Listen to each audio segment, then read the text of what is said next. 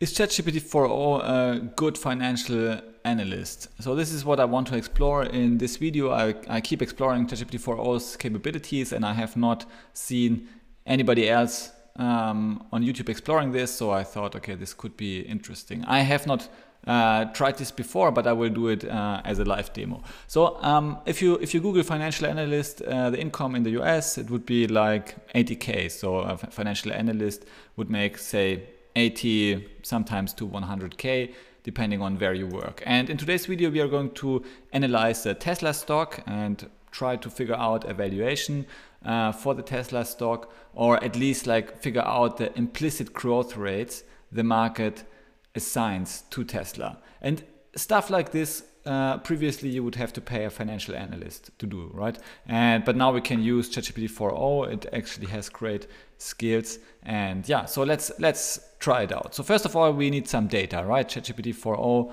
also needs some data. So let's open the financials so that it can do the analysis. Okay, so here we have the financial data. And let's maybe make this a bit smaller. So we have all the financial data, right? We can right click and take a screenshot. So we will just use a screenshot because I think it's more convenient. Here we use the income statement.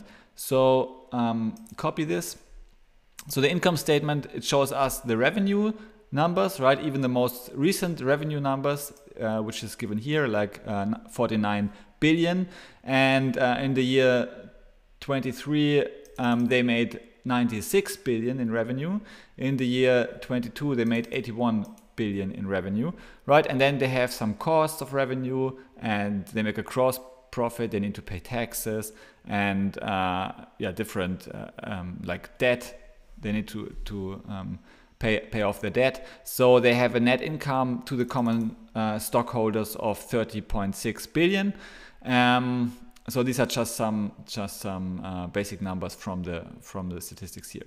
Okay, and so let's copy this one in. So now ChatGPT-4o has the income statement. They have all this information. We can expect that with OCR it can extract the relevant information. Let's also add the cash flow statement. It might give us more information. Right here we see the operating cash flow is like roughly 11 billion, and then they have some investing cash flow, and the free cash flow rate is much smaller than the net income, which would probably mean that they have some significant depreciation.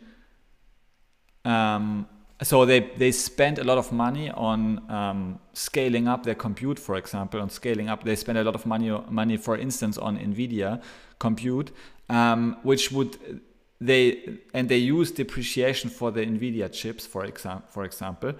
So which means that not all the money they spend would appear in the income or loss statement, in the income statement, but it appears in the free cash flow statement. So they prepare for significant growth. They invest a lot in compute infrastructure and AI. Okay, so but let's take this one as well. Save the full page. So the full page also, like you see, it gives us all the information from 2020 on, and we also copy it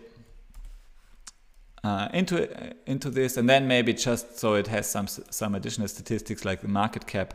Let's go to the statistics tab and also take the screenshot, save the full page, we copy it, and we put it here as well. Okay, so now it has all the information, right? It has the cash flow information, it has the income statement information, and it has the overall statistics of the company. Okay, so now first I want to know what are the implicit growth rates the market assigns to Tesla. Okay, so what 10-year growth rates of free cash flow does the market implicitly assume for the given stock? So here we have like, so say they make,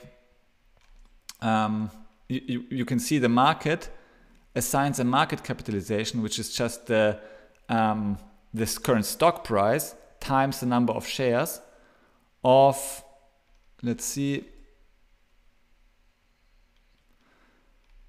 can you see where's the market cap? Balance sheet, net income. I think it's not here, right? Is it? So maybe then let's go to the summary tab.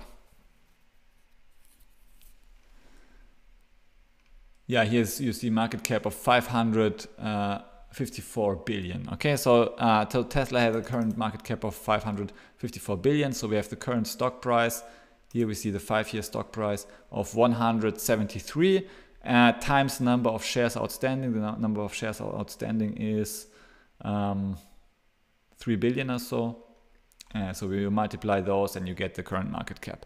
Okay, and the question is now, what is the implied growth rate, assuming we have like a growth period of 10 years? So for 10 years, we keep growing our free cash flows, starting from our current free cash flows of,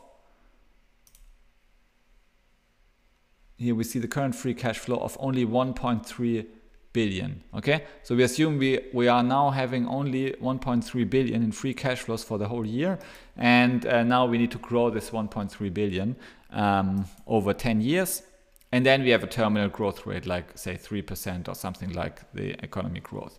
Okay, so this is standard free cash flow analysis that would be done by the market. Okay, so let's ask ChatGPT to do it,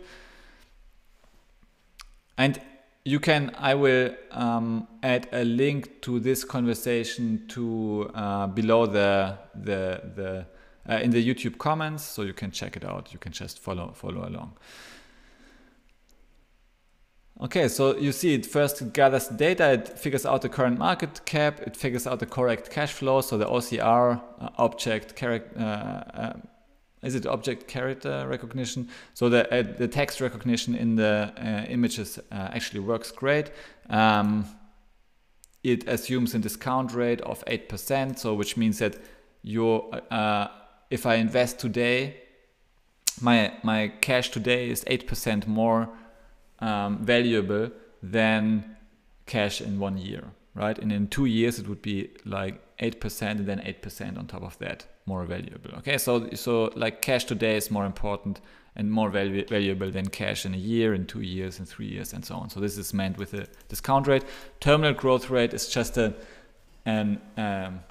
assuming it grows forever by 3%. But if the discount rate is larger than the terminal growth rate, then actually the terminal growth rate becomes less and less important. So the higher the discount rate, the less important the terminal growth rate. But ChatGPT knows all of this, so you don't need to understand it. You should understand it maybe if you do financial analysis, but yeah.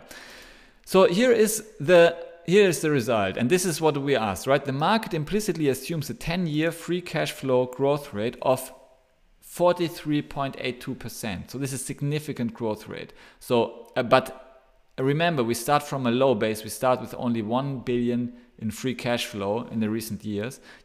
And starting from this low base, the market assumes that Tesla will figure out a way of growing those free cash flows by 43% annually. This is a compound annual growth rate of 43% per year in order to justify the current stock price.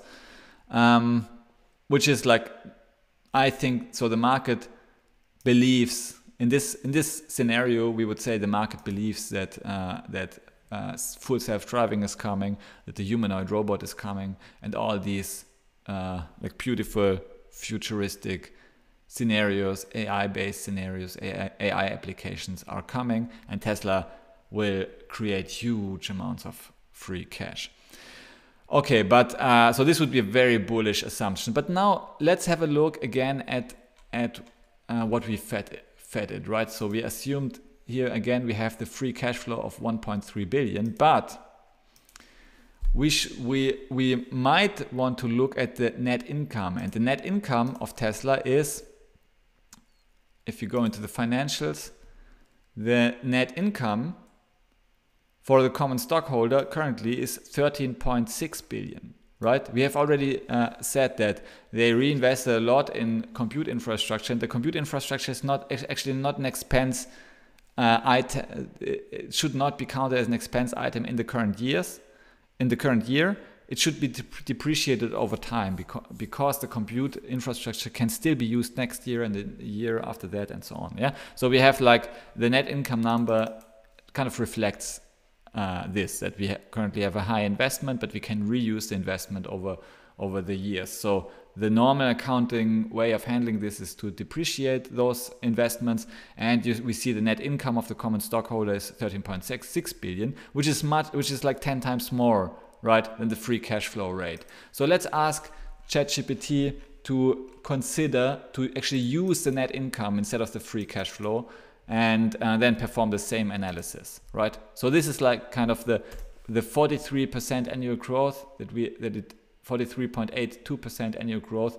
It was the most, say, pessimistic way of looking at it, right? Because we used the most pessimistic number, the free cash flow number, but we could also use the net income. Sometimes we do also free cash flow analysis on the net income number. So if we repeat the same experiment here, we can see, so let's give it some time. We can see it should be much better. So the growth rate should be much more realistic. Let's see. The market implicitly assumes a 10-year net income growth rate of approximately 12% only for Tesla. This growth rate, so this is like, I would say 12%. If this is true, if this is true, this calculation, and I think it is, so let's maybe have a look at the code. Find the implied growth rate. So it does the valuation for different types of growth rate. Yeah, it seems to be correct. Yeah, if this is correct, then the market only assumes that the growth rate on this initial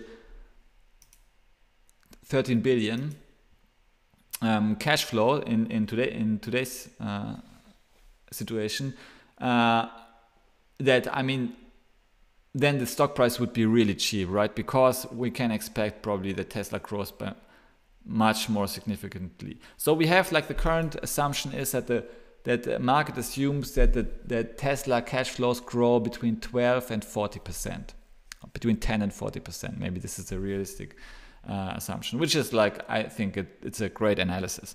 But if you use net income, and usually companies these days are evaluated according to the net income, so in proportion to the net income. If the net income grows, like, and we have seen this with NVIDIA, if the net income explodes, then the valuation of the company explodes as well. So oftentimes net income is just used as cash flows in those types of valuations. And if this is true, then Tesla would be significantly undervalued, in my opinion. This is not investment advice. I just use ChatGPT-4o interactively. Okay, so let's maybe have some fun. Let's maybe let ChatGPT-4o come up with a chart displaying both scenarios in one plot, like both growth stories, right? Just also to show the capabilities of ChatGPT-4o. Let's see if it can figure it out.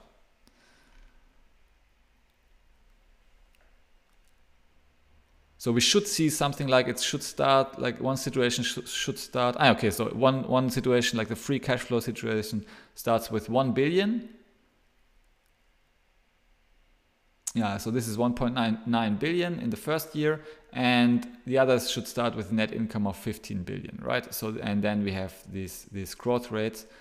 I'm not quite sure where it did get those numbers from. Maybe it already assumes 1 year of growth here. And in the end, you see how the net income grows if by, like, what was it, 12% or so? Yeah, 12%. So the net income curve grows by 12%. So we're starting from 15.3 billion to 17 billion. It's like 10%, 12% growth rate, right? And here we start with like 1.9 billion, and we go to 2.8 billion, which is more like a 40% growth rate. So the free cash flow should grow like this, or the net income should grow like this to justify the current stock price. Yeah, what I also like, so this is beautiful. ChatGPT-4o definitely could work as a financial analyst. So you could hire it. You wouldn't have to pay $80,000, but $10 a month to use it. So this is great. This conversation is definitely helpful so far. I like this way of analyzing stocks interactively, and it even what impacts could this growth have? I even like that it suggests follow-up questions. So let's maybe go with it. How does Tesla's growth compare to competitors? Let's just click it.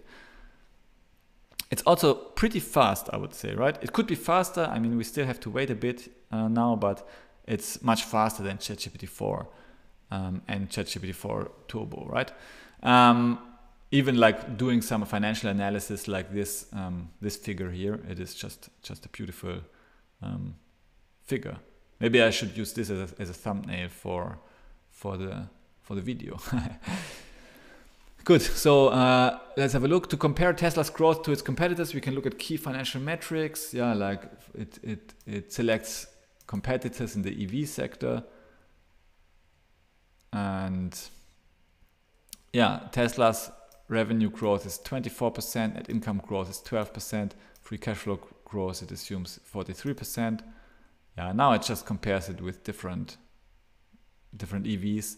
I mean, there are some limitations, obviously, because I think Tesla is not an EV company, it's an AI company. So whatever. I mean, you get the answers you ask for, right? So if you ask a general questions without providing data, you probably get only general responses. But I think this approach is a great approach to get started.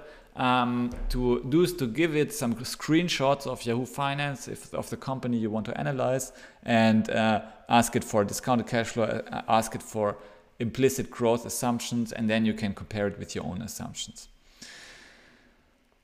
Okay, so this is great. Thanks for watching this video. I think it was very useful. If you want to learn more, then check out the Finxter ecosystem. So you can go to Finxter.com. We have our goal is to help you be on the right side of change. You can simply put in your email here, subscribe to our free newsletter. I will keep you informed. I send regular newsletter. We have 160,000 people already on the newsletter, so it's a quite large publication, at least relatively large. I mean, there are larger publications, obviously, but our main purpose is to help you be on the right side of change, which means we address like new AI tools like ChatGPT and introduce prompt engineering and AI engineering concepts. We started out with Python education, but now we use Python mainly for talking to AI, right? It can be used, so you can call the APIs of Llama.